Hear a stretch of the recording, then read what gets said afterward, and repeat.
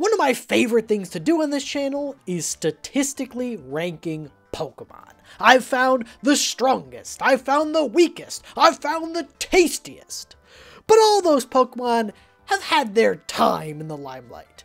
Today, I want to show some love to the leastest Pokemon. I'm talking the straight vanilla ice cream, the C+ student, the most average of them all. Now, as you may be aware, there are a lot of different definitions for average that I could use, and I'm sure you're wondering which one I'll pick. But that's the wrong question. You ask which definition of average I will choose, I ask why I must choose to begin with. This is the statistically most average Pokemon. Pokemon in this case being plural. Because it's the same both ways. It didn't work as much as I thought. We're doing a bunch of them. Richard, hit that intro.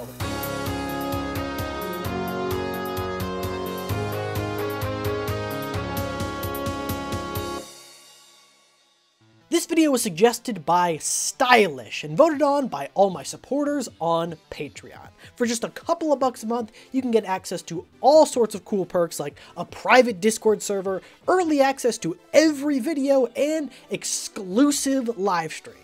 Next month, I'm going to try my hand at playing some Pokemon Run and Bun, which is apparently so hard that you need to create whole spreadsheets and calculations for every single battle to even stand a chance. Now, for most people, that would be an absolutely insane thing to do for a game of Pokemon. But as you'll soon see, for me, that's just another Tuesday. I am beyond grateful for all the support you've given me already. These videos wouldn't be possible without you, so if you're feeling so inclined, there's a link in the description down below. Thanks again to Stylish and everyone who supports. Now let's get on with the video. Right, so in the wonderful world of statistics, there are three main definitions of an average: the mean, the median, and the mode. The triple M's of math, the Mobius M. Mobius of data analysis. Wow. The median represents the middle of a dataset. So say you had a bunch of random numbers. In order to find the median, you just put them in ascending order, then start crossing out numbers on the end until you reach the center point. Or, you could just throw it into a program or spreadsheet to do it for you. This is the 21st century, people. The advantage of the median is that it is very resistant to outliers. If all your data points are between 1 and 10, except one absolute freak at 10 billion, that's fine. You just cross it out, it's gone, literally doesn't matter. The mode is the most common data point in your set, the one that shows up the most. Pretty simple. And finally, we have the mean. To find this one, you add up all of your data points and then divide by the number of data points you have. This will give you a single value that approximates the whole set, even if it doesn't actually match any of your data points. It's kind of like how the average male height in America is 5'9", even though most people aren't actually 5'9". Any one of these might be a better representation depending on the shape of your dataset and what you're really trying to find. So, how do we apply these to the world of Pokemon? Well, in lots of ways. For example, if we simply list out all 1,025 Pokemon by their Pokedex number, we could easily find that the median Pokemon is Pansear. Of course, this will change the second a new game comes out, but as of now, you could argue that this little fire monkey is the most average Pokemon. However, Pokedex number is kinda arbitrary. It doesn't really mean anything. Instead, let's order them by their base stat total, a general representation of their strength. Now, our new median Pokemon would be Stantler, with a base stat total of 465. If this thing isn't average, I don't know what is. Just a deer with some Christmas ornaments. But that's just for the median. What about the other two? Well, by throwing a list of every Pokemon and their base stats into a spreadsheet, we can easily calculate that the mean base stat total is 443.1. Now, obviously, no Pokemon has this exact total, BSTs don't have any decimals, but the closest would be Fearow. The mode base stat total is 600, which is far greater than the mean and median. This is because the vast majority of legendary Pokemon in the game have a stat total of exactly 600, along with a smattering of other strong Pokemon and Mega Evolutions. If we plot all the base stat totals on a histogram, we can see that it has a bit of an odd shape, with a few distinct peaks. 300 is the most common BST for weak first stage Pokemon. Middle stages tend to be around 405, and fully evolved Pokemon tend to be in the realm of 490 or 510. And then you get into the legendary Pokemon the higher you go. So we've already got a few picks for the most average Pokemon, but why on earth would we stop there? Look, we found the most powerful Pokemon, the most forgotten Pokemon, but what about the most Pokemon? Let's talk mode. There are a couple of ways you could look at this. Usually, Pokemon only come in one form, maybe two if the designers are feeling a little try-hard that day. And then there's Spinda, who has enough distinct forms to play Doom. Shoutouts to Adaf. Never met the guy, but based on this alone, I assume he rules. At over 4 billion unique forms, you could certainly make the argument for Spinda as the mode Pokemon, even if they're all functionally pretty much the same. Alternatively, we could define the mode Pokemon as the one that shows up the most in the games, the one that you would probably encounter the most often. That distinction would go to Magikarp, who has appeared on a staggering 547 different routes and areas in the franchise, the most by a country mile. I'll be honest, I didn't even know there were that many areas to begin with. Turns out, if you've got a puddle and a fishing rod, you can pull a Magikarp out of it. However, you could make the argument that since you have to go out of your way to fish for it, you probably won't actually see it that often. By that definition, Tentacool would probably be the most Pokemon, appearing on 279 routes. And since they're all water routes, you can't easily avoid the encounter tiles or anything. Odds are you've run into this guy more than any other Pokemon in existence. Unless, of course, you're a repel fiend like me, in which case that would be the 2 to 3 Pokemon you encountered before getting a chance to blow your life savings to never see a wild Pokemon again. But, as interesting as all these picks are, they're all average in a very specific category.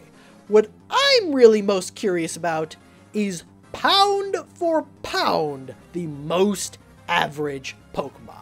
So, let's bust out that old spreadsheet again, because it's time to go wild.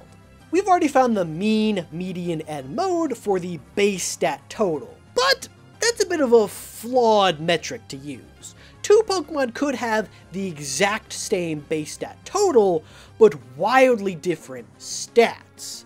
So instead, let's break things down a bit more and calculate the mean, median, and mode for each of the 6 base stats. This already gives us some interesting information, like how Xatu has the most average defenses in the game, but we can take things even further. If we know the average for each stat individually, and we're able to find which single Pokemon is the closest to that exact stat spread, we should be able to find which single Pokemon is the most average in terms of strength, far more accurately than if we just looked at base stat total.